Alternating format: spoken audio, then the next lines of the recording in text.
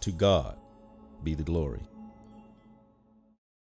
I've tried the road of sin and found its prospects all deceived. I've proved my Lord and joys abound more than I could believe. You know, I think the devil would love us to think that if we have struggled and gone far away from home, that there's no hope for us, that God wouldn't want us. There's a rich study in the book of Acts about a man who had killed, a man who was responsible for persecution, but a man who God wanted to change.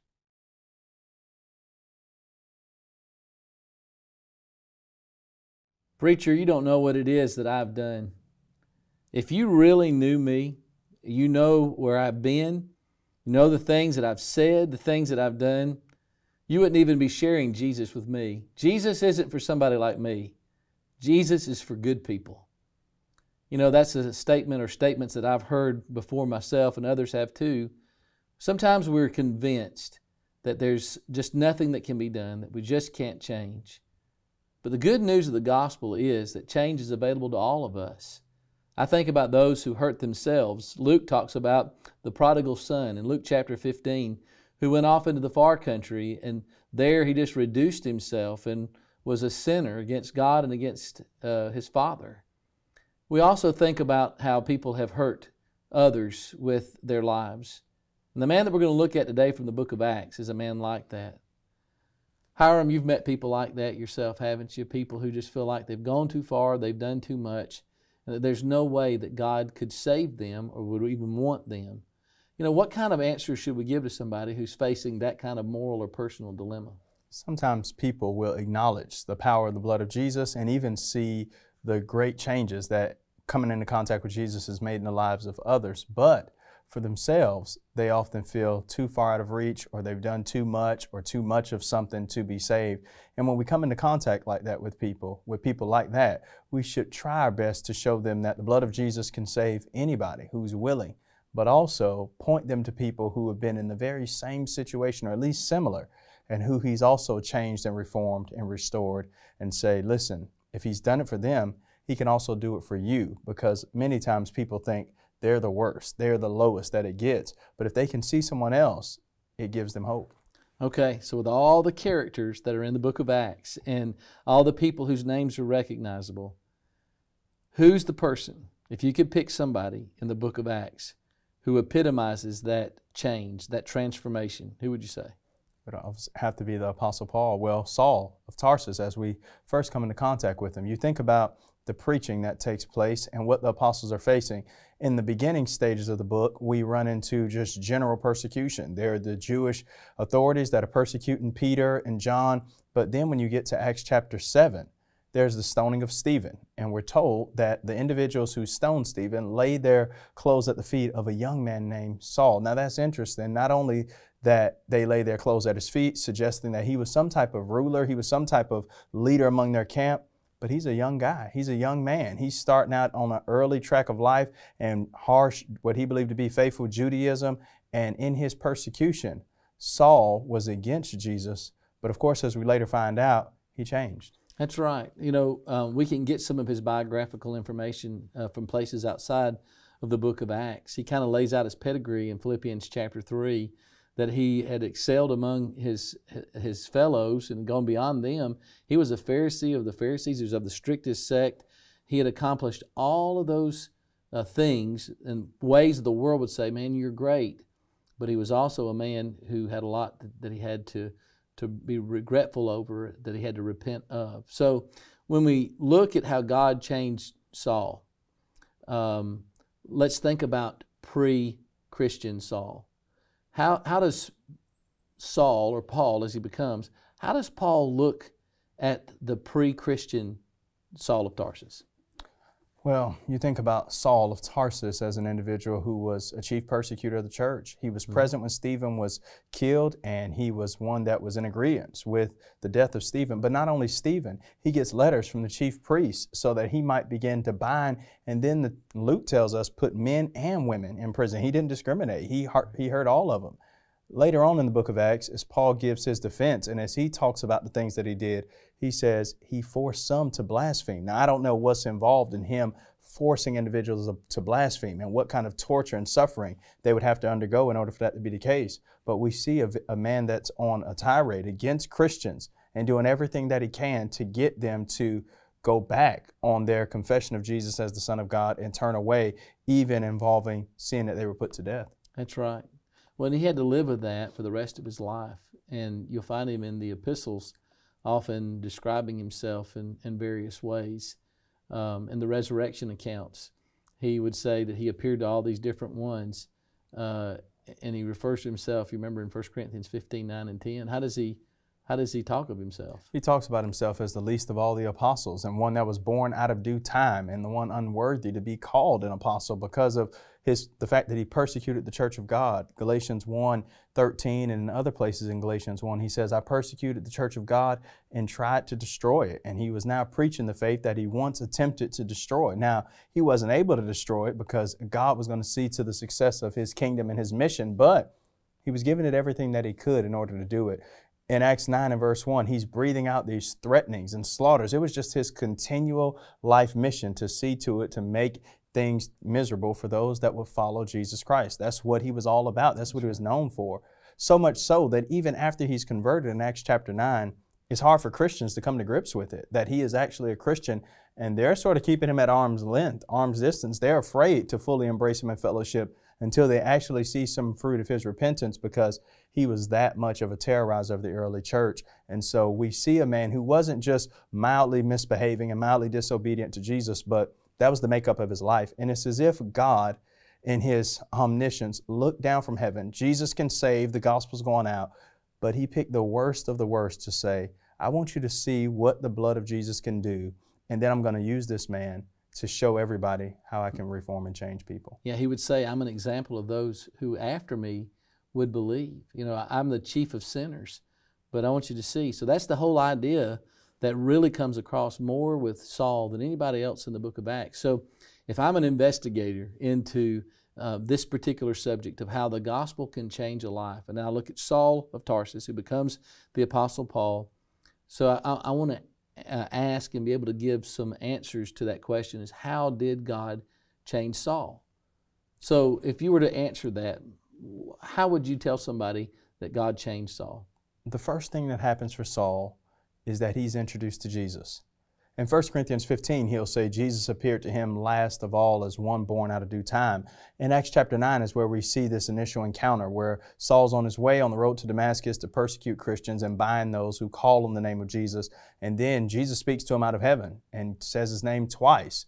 It's funny, every time Jesus says somebody's name twice, it's as if they're in trouble. You think about Martha in Luke chapter 10, Martha, Martha, but Saul, Saul, why are you persecuting me? And so he calls on Saul. There's this encounter. Saul says, who are you, Lord? Acknowledging that Jesus is a special individual. And then Jesus tells him, I'm Jesus of Nazareth, whom you're persecuting. And Saul was kicking against the goads, kicking against the pricks, ultimately hurting himself. He thought he was doing the will of God, but he was working against the very work of God. And then he tells him to go to Damascus and he'll be told more accurately. Right. And he thought that he knew Jesus. He had it all figured out in his mind that Jesus was this troublemaker, this insurrectionist, this rebel who was leading people away from the true God. And with that distorted picture, look at what he was able to do. But when he was truly introduced to Jesus, then it made all the difference in the way his life would go.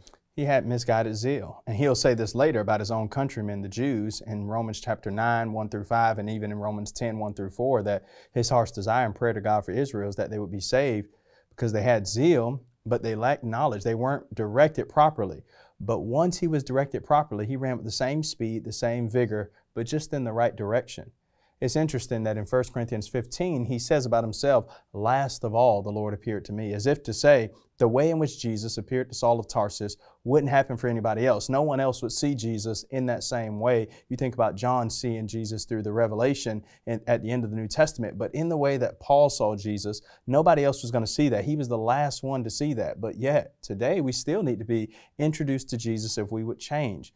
Sometimes we think we can do this on our own. Some of the most popular books right now are sort of self-help books Right. and all of these things about reforming yourself and fixing your habits and making up your mind to change. And we try it through New Year's resolutions and just various things. We think if we can discipline ourselves hard enough, if we can put our body through enough strenuous activity, we can reform ourselves and our lives.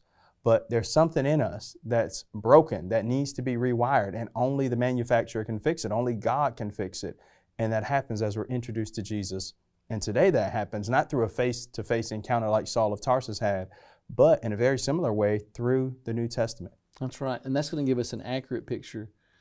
Nobody questions Saul's sincerity or his conviction or the belief that he thought that he was right. He could say in Acts 23:1 that he lived with a clean conscience up to that very day, even though there were moments, there was a time of his life when he was opposed to Christ. And so it's just not a matter of us feeling good about where we are, being introduced to Jesus as he really is. I think that's huge. So God changed Saul by introducing him to Jesus. So what else? If I'm looking, I'm an investigator, I'm trying to find the answer to this. How else did God change him? God changes him by introducing him to Jesus, but when Saul wants to know what he has to do, Lord, what will you have me to do?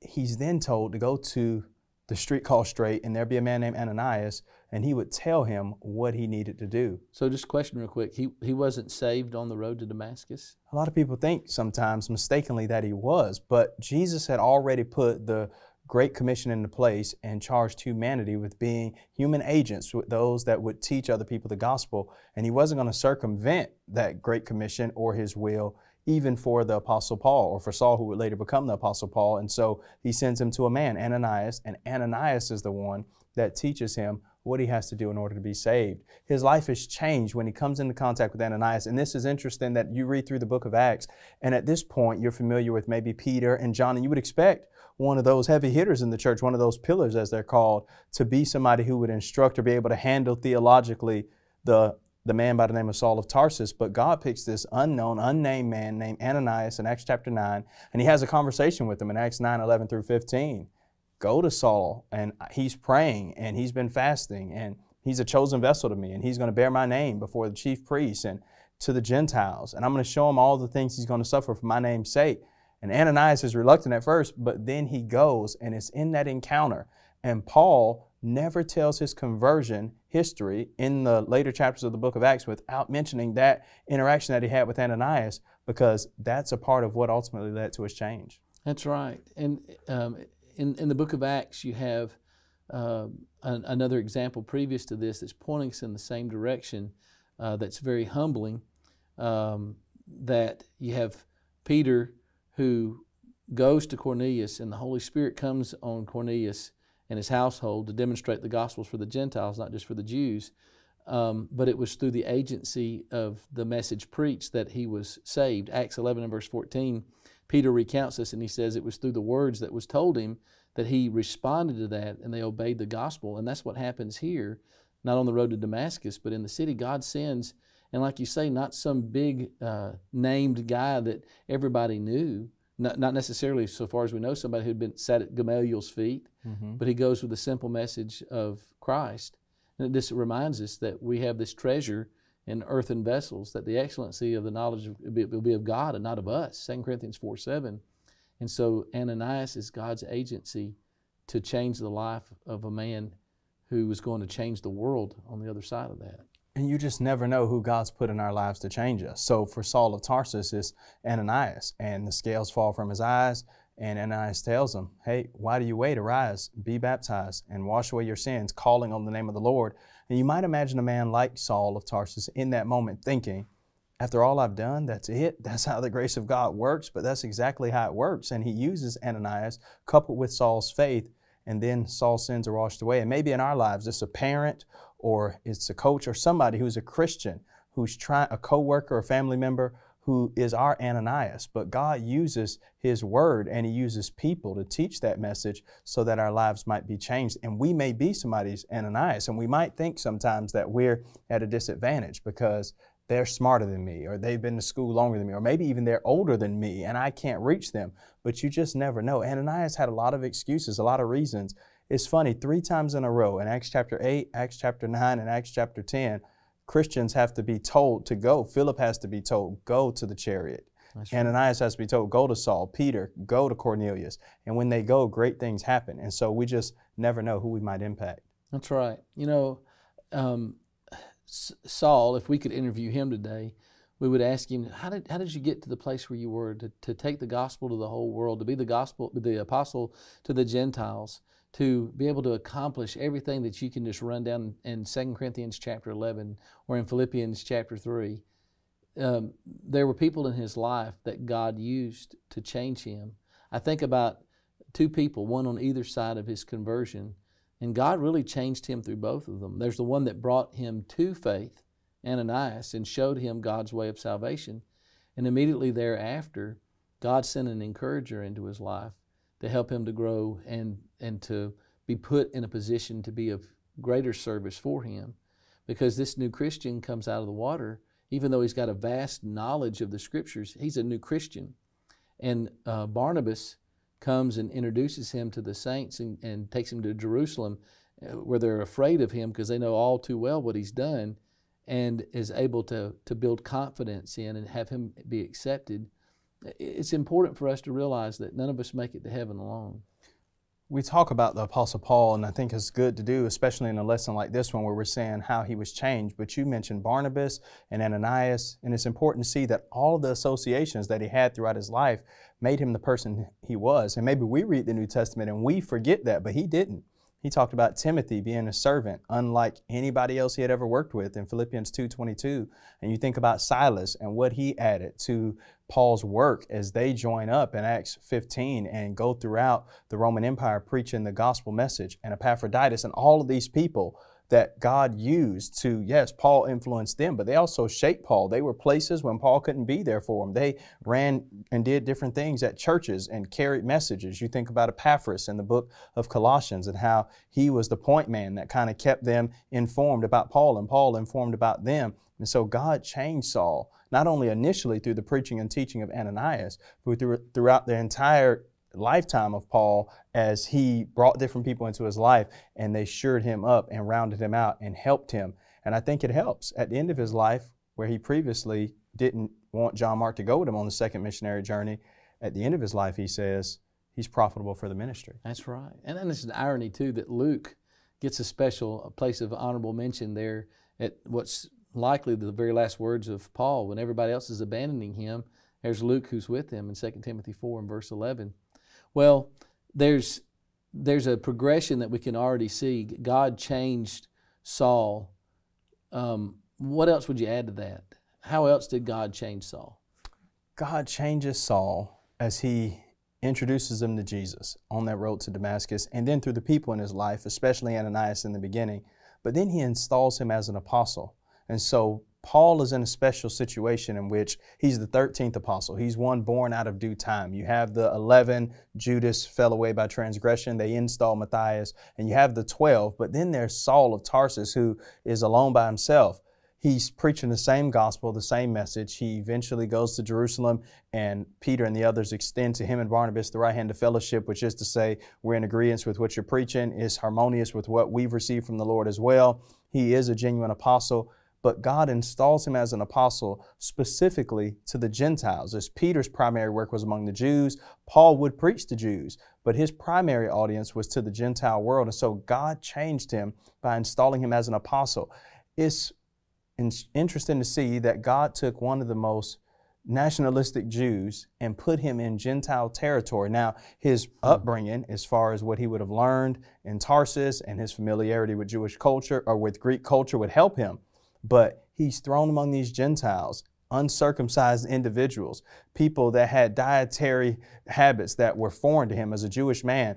And it was his responsibility, and he became very good at it, to introduce these individuals to Jesus and show them the way that leads to eternal life. And so his role as an apostle changed him. It did. And it's amazing that God certainly not going to work in such a way that he makes us do something, but God could see all that was going to happen, and the good and the bad that was a part of Paul's background is going to open up doors for him to go and serve that he might not have seen. That the fact, I look at as Acts 22 and Acts 23, where he has the Roman cohort there who he's speaking to, and he's surprised that he can speak to him in Greek. And then he turns around and he speaks to the Jews that are present in the Hebrew language in Acts chapter 23. God saw this cosmopolitan guy who was a Roman citizen by birth, and he said, I can use him to go through doors that some others could not. And I can use that zeal that makes up his personality in those ways. Now, we understand Paul could have, we'd have a completely different discussion today if Paul had said, no, I think I'll keep going this way, blind in spiritual sense as well as physical sense. But you see in Paul's writings that he understood that all of these events had led him to places where God could use him in greater ways. And to somebody today who's thinking about fulfilling their purpose and being in a place where they can be where God wants them to be, what encouragement can they find from Paul and how God takes him and uses him as an apostle? Well, you just never know what God's up to, but you know it's something good. You know, Galatians chapter 1, Paul talks about being separated from his mother's womb to do the work that he would eventually do. And I don't think that means that God pre-selected him in a sort of forced way like you mentioned a moment ago. He could have rebelled, but it involves that God used everything that made him who he was, his zeal, his passion, his education, his cultural background, his education with Gamaliel, all of that in a positive way to make him the apostle to the Gentiles. He's the most qualified one. He has Roman citizenship, like you mentioned. All of those things would play a part. And God can do the same thing and is doing the same thing in our lives. And so God changed Paul by putting him into the apostleship and using him to reach the Gentile world. And God's using things from our lives, and he can, if we allow him to get the gospel out into the world. If we would submit to him, are introduced to Jesus, and put on his son in baptism, then God can use us in ways we might never have imagined before, but he can do that. Our background, people that others couldn't reach, we might be able to reach, talents that others don't possess. God hasn't merely equipped us with those things. Sometimes we mistakenly think it's for our own good and benefit, but whether it's our ability in art or in technology or in video or in organization, all of those things might be good to make a living, but God also wants us to use them in the kingdom, and he can take those things if we would hand them over to him, and he could do more with it than we ever could. Seeing our resources, the ability to see the circumstances where we are in life, the proclivities or the directions, the bents that make us who we are. And, you know, we can be similar in a lot of ways, but there are uniquenesses about all of us. And God's not concerned about that. He glories in the fact that he can use different people in different ways. And the book of Acts certainly shows that. And Paul is just a great central example of this progression, this change that's taking place. There's an immediate change of direction in his conversion, but there's this increasing change that's taking place.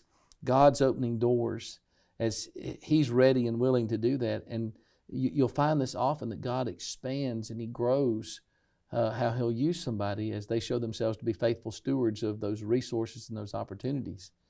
Probably, I would say that there's probably more to say about how God changed Saul or Paul in the book of Acts. Can you think of any other ways that God worked through in changing Saul and how that looked? This may overlap with something we've already said, but there's a unique aspect to it, and that is he enlisted him as a missionary. And so it's not enough that, it wasn't just that he became an apostle and he wrote over half of the New Testament and instructed other individuals, but he used him as a missionary. That is, he went into these Gentile places where individuals might have been, like you mentioned a moment ago, thinking, well, my life's been rugged and raggedy. I've lived in sin. I've lived contrary to God. And Paul's a missionary now, and he tells them the good news about Jesus, but he also tells them his story and his encounter with Jesus as if to say, look at what happened to me. You can change as well. You're not too far gone. He was the right man for the job, and enlisting him as a missionary, he eventually was saying, as I've been changed, so can you. You haven't gone as far as I've gone. I've persecuted Christians. I stood at the death of preachers, and if God changed me, he can change you. That's right. And a lot of these people that he developed and that he helped further down the road were people that he contacted while serving as a missionary. You know, you think about Timothy in Acts chapter 16, that's a guy he meets on the second missionary journey. He becomes a mentor to him. He becomes his father in the faith and helps him to go to Ephesus ultimately and to preach, and encourages him in that work. And there's so many individuals along the way that Paul brings in, he ropes in, and he grows them even as he himself is growing. You know, you see that in the first missionary journey. Paul and Barnabas take off on the trip, and it appears that Barnabas is doing the speaking at the first part of that, but by the time they get to the continent, the Asia Minor above that, you have now Paul speaking, so that when they're in Lystra, they call him Hermes, the messenger of the gods, because he's speaking. God's using him in that mission work to accomplish his will, the very one that stood against him before. Yeah, God is showing through Paul that he can change anybody. And that's what Paul says when he lists in 1 Timothy chapter 1, I was a blasphemer and a persecutor and an insolent person, but I obtained mercy because I acted ignorantly and in unbelief. And that grace wasn't just for him. It was to spill over into his ministry and eventually onto his converts. And he was trying to show people that what God did in him, he could do in others. And people need to hear that today. Sometimes people can't forgive themselves. They can't believe that God could not only save them, but use them to reach others. That's right. You don't see in Paul at the end of his life sitting there wrestling and wringing his hands and saying, I just don't know if I'm going to be forgiven. Look at all the things that characterized me before I became a Christian. 2 Timothy 4 and verse 8, he says, there is laid up for me a crown of righteousness, which the Lord, the righteous judge, will give me in that day, not me only, but to all them that love his coming and his appearing. He could have confidence, and he would give confidence and assurance, and that's good for us. I don't know where you are today.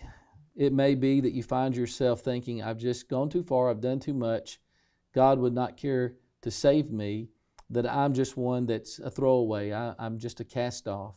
There are no such people in God's eyes. And God in his wisdom shows us an example in the book of Acts of one who had murder on his conscience. But God not only could forgive him, but he could go on to use him in mighty ways. I want you to know that God wants to do that for you too.